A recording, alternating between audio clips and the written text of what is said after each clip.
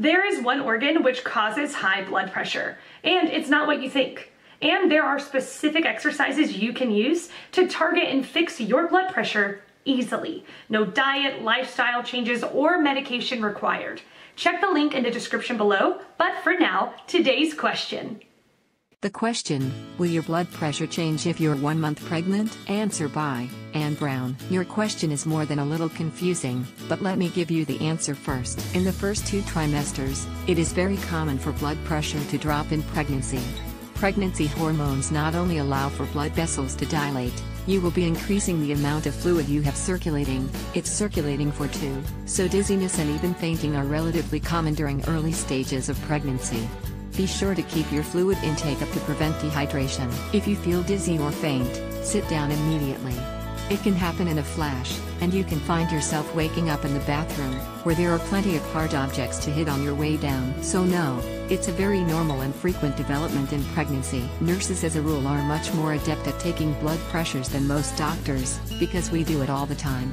Countless times on a single shift. When you get skilled at it, you prefer your own stethoscope and sphygmomanometer over any automated one. Even gone many shifts in a row and never seen an MD take a BP. Now the confusing part of the question, you're on birth control pills and pregnant? Is that the pill you're referring to? This is not good. Could you clarify that in your question?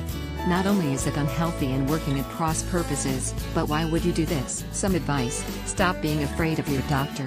They are human, and have failings, even more so than the average person. If you are intimidated or belittled by your MD, get another doctor. Good MDs go into medicine to help people, the worst go in it for what they perceive as high salaries, and these are never enough. Many leave for jobs in finance. If you feel intimidated or ignored by your MD, they usually have large office staffs, including many APRNs, a graduate or doctoral level nurse. Yes, doctor nurse. They often are much more compassionate, they get to spend more time with you, since they are underpaid, and many are capable of caring for women during the entire pregnancy, right through delivery. My expensive MD's office waiting room often looked like Calcutta during evening and weekend visit time. Head overbook, and then get called to the hospital for delivery. My daughter was scheduled for delivery 12/24.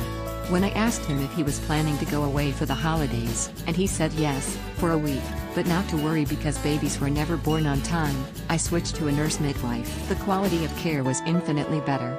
Because she had young children, she no longer did deliveries, although I begged her, don't stay with a doctor who makes you feel uncomfortable. And get used to worrying. This is just the start of a long road. Answer by Ellen Rome. Blood pressure usually falls during the first trimester as a result of hormonal change. Progesterone causes relaxation of the arterial walls, which increases compliance and decreases blood pressure. Wait, you are pregnant and on the pill? Stop. If your nurse didn't tell you that, get another clinician. You can also get a home blood pressure cuff, and if you know your pre-pregnancy baseline, you can watch for any significant increases. 4 different disorders of hypertension occur during pregnancy: PR, preeclampsia, chronic hypertension, preeclampsia superimposed upon chronic hypertension, and gestational hypertension. Preeclampsia refers to elevated blood pressure with evidence of end organ damage and usually occurs after 20 weeks gestation. Gestational hypertension is new onset of high blood pressure during pregnancy, and chronic hypertension refers to pre-existing high blood pressure. Although the numbers that should prompt concern are 140/90. If you have a jump from your baseline, see a doctor.